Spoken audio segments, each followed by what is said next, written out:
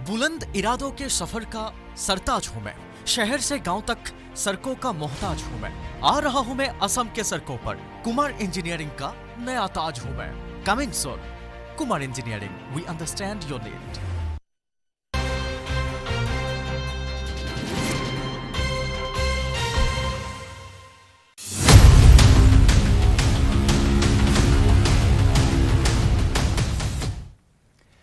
আমি জনাইছো আপোনাক ক্ষিপ্ৰ গতিত জুৰিয়াৰ আমদাদুল হত্যাকাণ্ডৰ তদন্ত অব্যাহত আছে। আমদাদুল হত্যাকাণ্ডত এই পৰ্যন্ত 4 জনক আটক কৰি সোধা পোছা অব্যাহত ৰাখিছে আৰক্ষীয়ে। গুৱাহাটীৰ 3 জনক আৰু জখলাবন্ধাৰ পৰা আটক কৰা হৈছে এজনক। গুৱাহাটীৰ কিন্নৰ কাণ্ডৰ লিংকত জখলাবন্ধাত কৰায়ত্ব কৰা হৈছে ৰাধা নামৰ এগৰাকী কিন্নৰক। জখলাবন্ধা আৰক্ষীৰ সহযোগত গুৱাহাটী আৰক্ষীয়ে আটক কৰে ৰাধাক। নগাঁৱৰ চলচলি ৰাধাই ভাড়াতীয়া হিচাপে আছিল জখলাবন্ধাৰ গুৰুবন্ধাত। আৰক্ষীয়ে ৰাধাক নিশাই আটক কৰি সোধা পোছা অব্যাহত ৰাখিছে। ইপিনে নিশা চানমাৰী থানাত আৰক্ষী আয়ুক্ত দিগন্ত বৰা উপস্থিত হৈ তদন্তৰ বুজ লৈছে। অৱশ্যে এতিয়াও জালত পৰা নাই মূল অভিযুক্ত। উল্লেখযোগ্য যে শুকুৰবাৰে চানমাৰীত উদ্ধাৰ হৈছিল আমদাদুল ৰহমানৰ মৃতদেহ। দুৰ্বৃত্তই হত্যা কৰি বস্তাত বান্ধি নলাত পেলাই দিছিল মৃতদেহ। মৃতদেহৰ ডিঙিত আছিল কেইবাটাও চোকা অস্ত্ৰৰ আঘাতৰ চিন। ইতিমধ্যে আটক কৰা হৈছে ৰজি, মহিমা, ৰাধা সহ 4 জনক বৰ্তমান জেৰা চলাই থকা হৈছে। ৰজি, মহিমা, ৰাধা এই তিনিওগৰাকী তৃতীয় লিংগৰ আৰু তিনিওগৰাকীয়ে আমদাদুলক হত্যা কৰাৰ সন্দেহ প্ৰকাশ কৰিছে আমদাদুলৰ মাতৃ।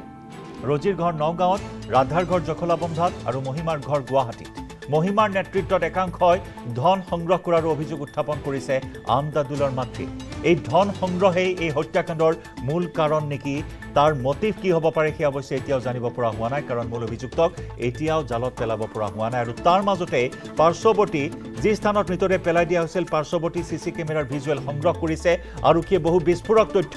লাভ কৰিবলৈ সক্ষম হৈছে। সতীৰ্থ সাংবাদিক মৌচুমী শৰ্মা বৰুৱাৰ সৈতে আমি পোনপটীয়া সম্প্ৰচাৰত সংযুক্ত হৈছোঁ। মৌচুমী, এই হত্যাকাণ্ডই নিতৌ ন মূৰ লোৱা পৰিলক্ষিত হৈছে। শেহতীয়াভাৱে আৰু কি তথ্য লাভ কৰা হৈছে? আৰক্ষী আয়ুক্ত দিগন্ত বৰাই নিজেই তদন্তৰ বুজ লৈছে। 4 জনক আটক কৰা হৈছে, 3 কিন্নৰক আটক কৰি বৰ্তমান সোধা পোছা অব্যাহত ৰখা হৈছে। হত্যাকাণ্ডৰ মটিভ এই মুহূৰ্তত কিবা সন্মুখলৈ আহিছে নেকি? হয় চাওক জয়ন্ত, আমদাদুল ইছলামৰ মৃত্যুৰ যি ঘটনা, হত্যাকাণ্ডৰ যি ঘটনা, ইতিমধ্যে যি কিন্নৰ ভুৱা যি সেই কিন্নৰ আছে কেইবাগৰাকীও ইতিমধ্যে নাম লৈছে আমদাদুলৰ মাতৃয়ে। ৰাধা, ৰজি আৰু যি 3গৰাকীৰ নাম লৈছে, সেই 3গৰাকীক ইতিমধ্যে সোধপোছ অব্যাহত ৰাখিছে চানমাৰী আৰক্ষীয়ে। আৰু কালি জখলাবন্ধাৰ পৰা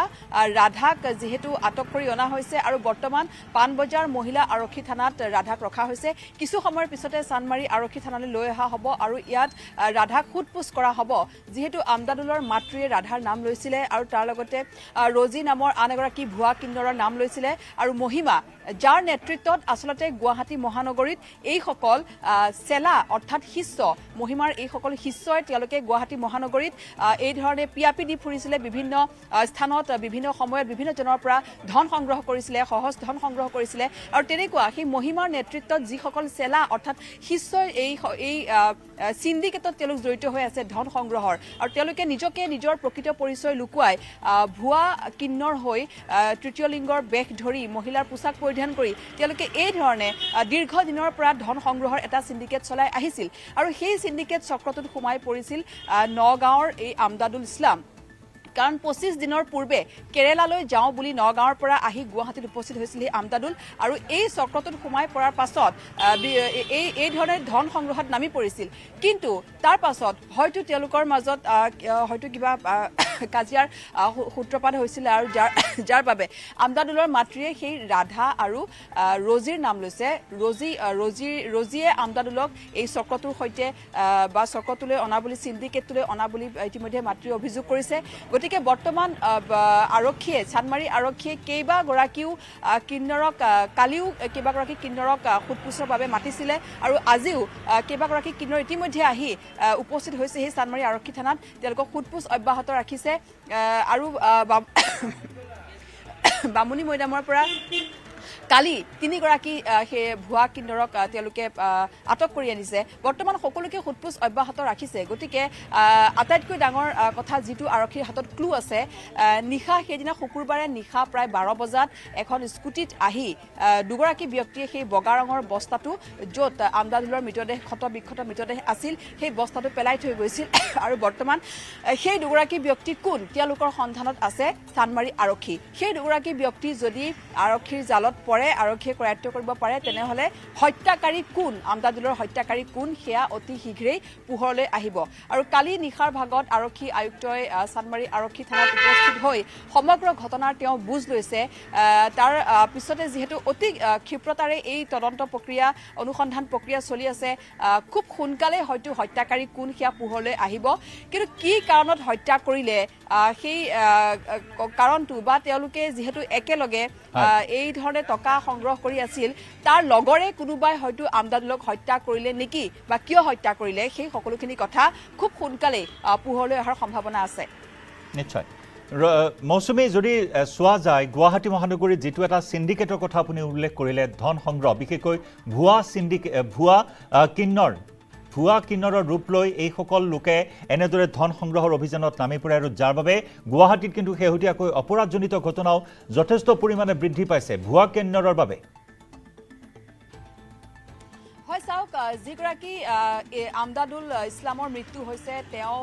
নগাঁৱৰ তেওঁ সম্পূৰ্ণৰূপে এগৰাকী পুৰুষ তেওঁ যুৱক কাৰণ তেওঁৰ এগৰাকী 12 বছৰীয়া সন্তান আছে যিগৰাকী সন্তান কালি থানাত আহি উপস্থিত হৈছিলেহি গতিকে তেওঁৰ মাতৃও সেই কথা উল্লেখ কৰিছে যে তেওঁ ঘৰত থকা অৱস্থাত সম্পূৰ্ণৰূপে তেওঁ পুৰুষৰ দৰে তেওঁ থাকে পুৰুষৰ দৰে পোছাক পৰিধান কৰে কিন্তু যেতিয়া তেওঁ গুৱাহাটীলৈ আহাৰ পাছত নিজৰ প্ৰকৃত ৰূপটো সলাই মহিলাৰ পোছাক পৰিধান কৰি সেই ধৰণে তেওঁলোকে এই যিটো ধন সংগ্ৰহৰ এটা বৃত্তি সহজ ধন সংগ্ৰহৰ বৃত্তিটোত নামি পৰে আমদাদুল ইছলাম এটা উদাহৰণহে এই এনেকুৱা ধৰণৰ যি সিন্ডিকেট গুৱাহাটী মহানগৰীত তেনেকুৱা কেইবাটাও ফৈদ আছে আৰু সেই ফৈদবিলাকৰ মাজত ইটোৰ সিটোৰ লগত কোনো ধৰণৰ মিল নাই কাৰণ গুৱাহাটীৰ যিটো কিন্নৰ সমাজ আছে প্ৰকৃত কিন্নৰ সমাজ সেই তেওঁলোকে এই ফৈদটোক তেওঁলোকে আকোৱালি নলয় বা তেওঁলোকৰ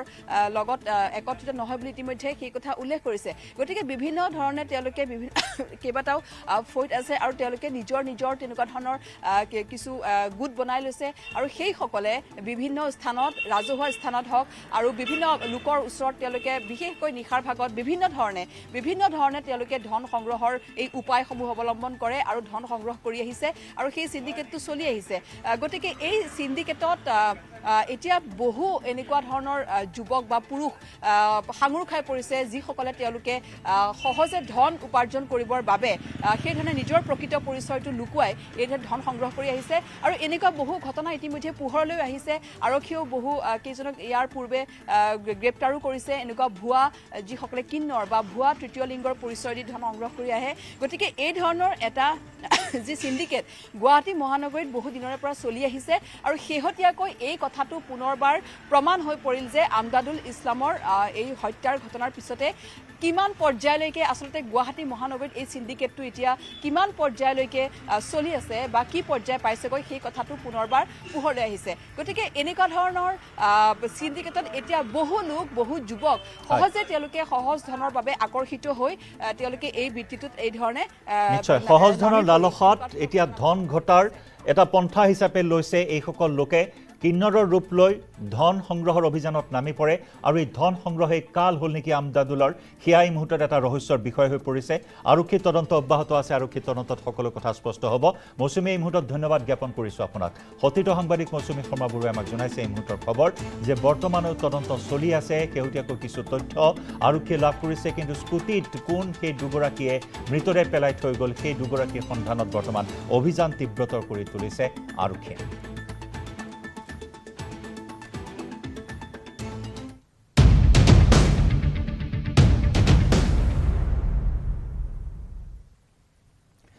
পৰৱৰ্তী খবৰ অন্ধ্ৰপ্ৰদেশৰ বিজিয়ান নগৰমত ভয়ংকৰ ৰেল দুৰ্ঘটনাত নিহতৰ সংখ্যা 13 জনলৈ বৃদ্ধি পাইছে দুখন যাত্ৰীবাহী ৰেলৰ সংঘৰ্ষত 5টাকৈ দবাৰ ক্ষয়ক্ষতি বিশাখাপট্টনম ৰায়গড় যাত্ৰীবাহী ৰেল আৰু পালাছা এক্সপ্ৰেছৰ সংঘৰ্ষ ৰেল দুৰ্ঘটনাত আহত হৈছে অৰ্ধ শতাধিক যাত্ৰী বিশাখাপট্টনম ৰায়গড় ৰেলৰ কেইবাটাও দবা লাইনচ্যুত হৈছে একেটা ট্ৰেকতে যাত্ৰা কৰিছিল দুইখন যাত্ৰীবাহী ৰেলে NDRFৰ লগতে আৰক্ষী প্ৰশাসনে উদ্ধাৰ অভিযান চলাই দুৰ্ঘটনাত পতিত যাত্ৰীৰ উদ্ধাৰৰ বাবে নিশাই উপস্থিত হয় আন এখন ৰেল বিষয়ে জনোৱা অনুসৰি একেটা ট্ৰেকতে চলি আছিল ৰেল দুখন পিছত আহি থকা ৰেলখনে সিগনেল ভংগ কৰি পিছফালৰ পৰা খুন্দা মাৰে আনখন ৰেল দুৰ্ঘটনাত প্ৰধানমন্ত্ৰী নৰেন্দ্ৰ মোদীৰ শোক প্ৰকাশ নিহতসকলৰ আত্মীয়লৈ 10 লাখ টকাৰ সাহায্য অন্ধ্ৰপ্ৰদেশ চৰকাৰৰ অন্ধ্ৰপ্ৰদেশৰ চৰকাৰে আহতসকলৰ বাবে 2 লাখ টকাৰ সাহায্য ঘোষণা কৰিছে লগতে সামান্য পৰিমাণে আঘাতপ্ৰাপ্তসকলক 50,000 টকাৰ সাহায্যৰ কথা ঘোষণা কৰিছে ৰাজ্যখনৰ মুখ্যমন্ত্ৰী YS জগনমোহন ৰেড্ডীয়ে তদাৰক কৰে সমগ্ৰ উদ্ধাৰ অভিযানৰ ইফালে নিহতসকলৰ আত্মীয়লৈ 10 লাখ গুৰুতৰভাৱে আহতসকললৈ 2.5 লাখ আৰু সামান্য আঘাতপ্ৰাপ্তসকললৈ 50,000 টকাৰ সাহায্য ঘোষণা কৰিছে ৰেল মন্ত্ৰণালয়ে দুৰ্ঘটনাত আহতসকলক নিকটৱৰ্তী হাস্পতালত ভৰ্তি কৰোৱা হয়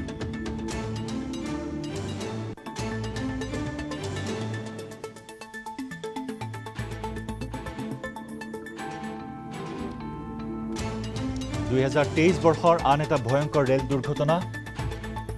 চলিত বৰ্ষৰ 2 জনত বালাসোৰ ৰেল দুৰ্ঘটনা 3খন ৰেলৰ মাজত সংঘৰ্ষ আৰু এইবাৰৰ স্থান হৈছে অন্ধ্ৰপ্ৰদেশ বিজিয়ানগৰমত সংঘটিত হৈছে এই ভয়ংকৰ ৰেল দুৰ্ঘটনা আমি কেইবাটা দৃশ্য দেখুৱাইছো এখন ৰৈ থকা ৰেল পিছে আহি থকা আনখন ৰেলে সিগনেল ভংগ কৰি প্ৰচণ্ড জোৰে খুন্দা মাৰে পিছফালৰ পৰা আৰু তাৰ পিছতেই বিশাখাপট্টনম ৰায়গড় ৰেলৰ যাত্ৰীবাহী ৰেলখনৰ 5টাকৈ দবা এনেদৰে উফৰি পৰিছে 5টাকৈ দবাৰ বিস্তৰ ক্ষয়ক্ষতি হৈছে আৰু যি দুৰ্ঘটনাত 13 গৰাকীকৈ যাত্ৰীয়ে প্ৰাণ হেৰুৱাইছে অৰ্ধ শতাধিক যাত্ৰী গুৰুতৰভাৱে আঘাতপ্ৰাপ্ত হৈছে ইতিমধ্যে তদন্তৰ কথা ঘোষণা কৰা হৈছে হিউমেন এৰৰৰ বাবে এই দুৰ্ঘটনা সংঘটিত হোৱা বুলি ইতিমধ্যে ৰেল কৰ্তৃপক্ষই প্ৰাথমিক পৰ্যায়ত সদৰি কৰিছে তদন্ত বৰ্তমান চলি আছে উদ্ধাৰ অভিযান বৰ্তমান চলি আছে ৰেলপথছোৱা মেৰামতিৰ কাম পূৰ্ণ গতিত চলাই থকা হৈছে কাৰণ এই দুৰ্ঘটনাৰ পিছতে এই ৰেলপথছোৱাৰে 18খন ৰেলৰ যাত্ৰা বাতিল কৰা হৈছে 22খন ৰেলৰ যাত্ৰাপথ সলনি কৰা হৈছে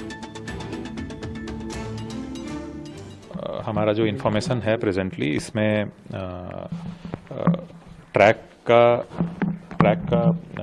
रिस्टोरेशन का काम अभी हमने फोकस किया है जो लोगों को रेस्क्यू करने का काम था वो कल रात को हमने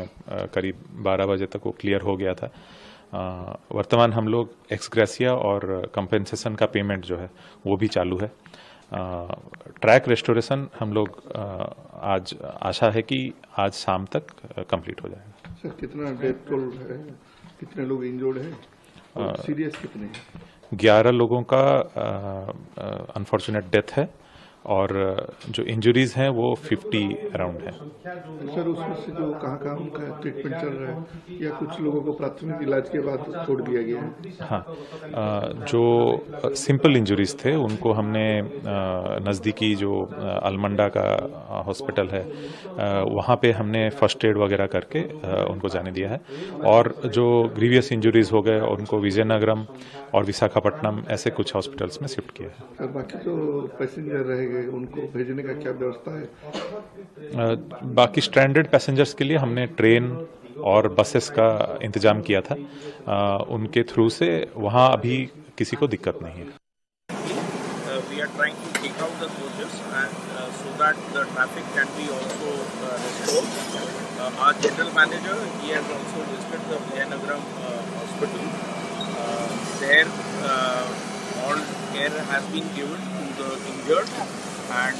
24 injured passengers are being given treatment there by our team of doctors and the state administration. We are coordinating with the state administration and also the officers from the fire department. They are here helping us because one of the lines has tank wagons. The rescue is on and we are hoping that today we will be able to finish the rescue operations as well as the restoration process. আৰু এনেদৰে দুৰ্ঘটনাই এই মুহূৰ্তত আমি জনাইছো 13 জনকৈ লোকৰ প্ৰাণ কাঢ়িছে এই মুহূৰ্তৰ আপডেট 13 জন লোকৰ প্ৰাণহানি হৈছে আৰু যি দুৰ্ঘটনাৰ বাবে এই মুহূৰ্তত 18খন ৰেলৰ চলাচল বাতিল কৰিবলগীয়া হৈছে আৰু 22খন ৰেলৰ যাত্ৰাপথ সলনি কৰিবলগীয়া হৈছে বিয়লি 4 বজাৰ ভিতৰত ৰেলপথ মুকলি কৰাৰ বাবে ৰেলৰ ট্ৰেক মুকলি কৰাৰ বাবে বৰ্তমান যুদ্ধংদেহী গতিত ৰেলপথ মেৰামতিৰ কাম চলি আছে ইফালে তামিলনাডুৰ মুখ্যমন্ত্ৰী এম.কে. ষ্টেলিনৰ এক্স যোগে কেন্দ্ৰীয় চৰকাৰক সমালোচনা ইটোৰ পিছত হিতুকৈ সংঘটিত হৈ আহিছে ৰেল দুৰ্ঘটনা চলিত বৰ্ষৰ জুন মাহত বালাসোৰৰ পিছত আকৌ বিজিয়ামনগৰত সংঘটিত হ'ল এই দুৰ্ঘটনা ৰেলেৰে যাত্ৰা কৰি অহা বহু ভাৰতীয় ইটোৰ পিছত হিতু দুৰ্ঘটনাৰ সাক্ষী হৈছে ৰেল যাত্ৰীৰ বিশ্বাস উভতাই আনিব পৰাকৈ ৰেল বিভাগে অতি সোনকালে ৰেল যাত্ৰাৰ সুৰক্ষা নিশ্চিত কৰক বুলি তেওঁ দাবী জনাইছে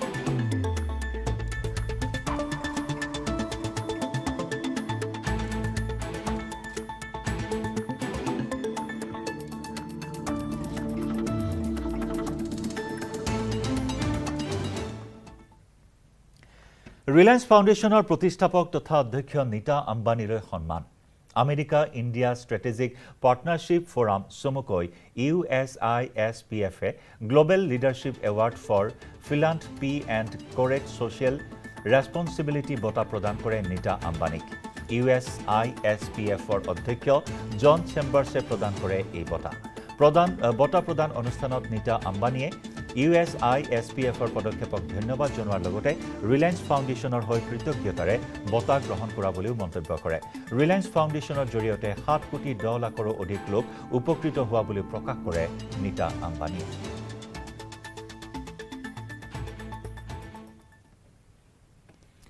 বাতৰি পৰৱৰ্তী অংশলৈ যোৱাৰ পূৰ্বে লৈছো আন এটি চমু বাণিজ্যিক বিৰতি ভাৰতৰ গৌৰৱ গোটেই বিশ্বতেই ইয়াৰ সন্মান ষ্ট্ৰং মানে মাইথান ষ্টীল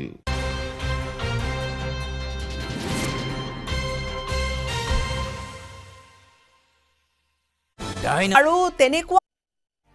बुलंद इरादों के सफर का सरताज हूं मैं शहर से गांव तक सड़कों का मोहताज हूं मैं आ रहा हूं मैं असम के सड़कों पर कुमार इंजीनियरिंग का नया ताज हूं मैं coming soon Kumar engineering we understand your need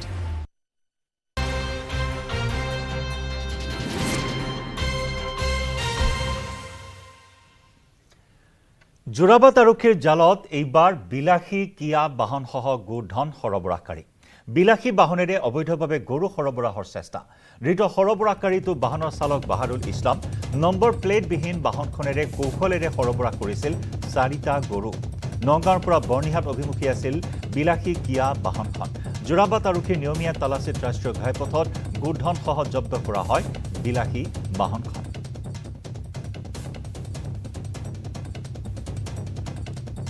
এখন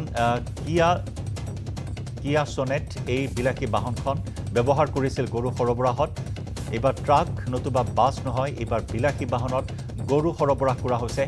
অবৈধভাৱে গৰু সৰবৰাহৰ চেষ্টা চলাইছিল ইতিমধ্যে আটক কৰা হৈছে বাহনখনৰ চালক বাহাৰুল ইছলামক নম্বৰ প্লেটবিহীন বাহনখনেৰে কৌশলেৰে 4টাকৈ গৰু সৰবৰাহ কৰিছিল নগাঁৱৰ বৰ্ণিহাট অভিমুখী আছিল বিলাসী এই কিয়া সোনেট বাহনখন যোৰাবাট আৰক্ষীৰ নিয়মীয়া তালাচীত ৰাষ্ট্ৰীয় ঘাইপথত গোধনসহ জব্দ কৰা হয় বিলাসী বাহনখন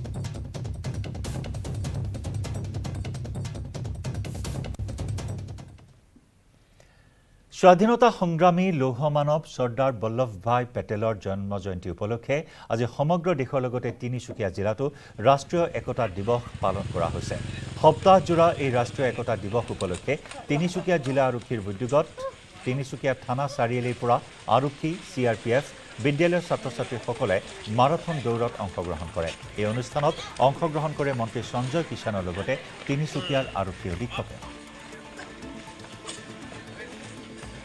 চৰ্দাৰ বল্লভভাই পেটেলজীৰ জন্মতিথি তেখেতে তাহানিতে ভাৰতবৰ্ষত বসবাস কৰা প্ৰত্যেকটো জাতি জনগোষ্ঠী প্ৰত্যেকটো ধৰ্মাৱলম্বী লোকক লগত লৈ পেলাই ভাৰতবৰ্ষখনক আগুৱাই লৈ যাবৰ কাৰণে প্ৰয়াস কৰিছিল আৰু এই দায়িত্ব আমাৰ প্ৰত্যেকজন ভাৰতীয় নাগৰিক হিচাপে আমাৰ আছে আৰু আজি run of unity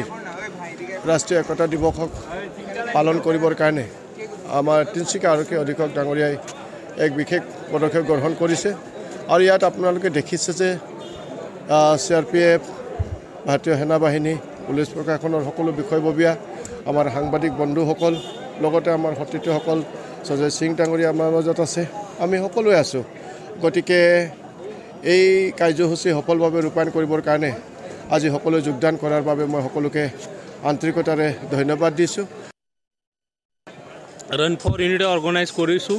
31 October সৰ্দাৰ Vallabhbhai Patel birth এনিভাৰ্সাৰী আছে আৰু সৰ্দাৰ বল্লভভাই পটেল যি কাম কৰিছে নেশ্যনেল ইণ্টিগ্ৰেশ্যন কাৰণে এইটো মেছেজ স্প্ৰেড কৰাৰ কাৰণে আমি উইক লং প্ৰগ্ৰাম লৈছোঁ তো আজি ৰান ফৰ ইউনিটি আছে এইটো কাৰণে আমি বিভিন্ন ফৰ্চেছ দ্বাৰা আমি ইনভাইট কৰিছোঁ আমি জনাইছোঁ তো আমি দেখিছোঁ কি বহুত ভাল পাৰ্টিচিপেশ্যন হৈছে ষ্টুডেণ্ট আহিছে পাব্লিক আহিছে জাৰ্নেলিষ্টো আহিছে জাৰ্নেলিষ্ট আপোনালোকে দৌৰিছে ইয়াত তো আমি ভাবিছোঁ কি this is good thing this is a good message going in the society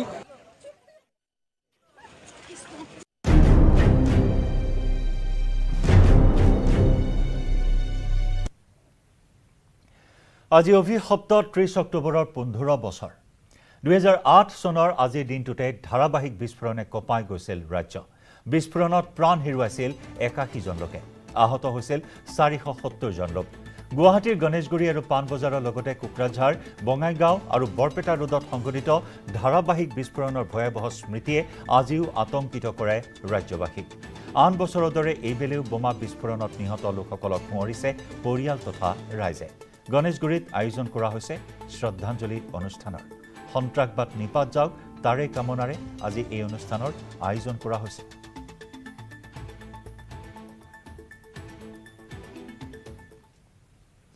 আৰু ইয়াৰ সৈতে সময় হ'ল বিগ ব্ৰেকিংৰ পৰা বিদায় লোৱাৰ নমস্কাৰ ভাৰতৰ গৌৰৱ গোটেই বিশ্বতেই ইয়াৰ সন্মান ষ্ট্ৰং মানে মাইথান ষ্টীল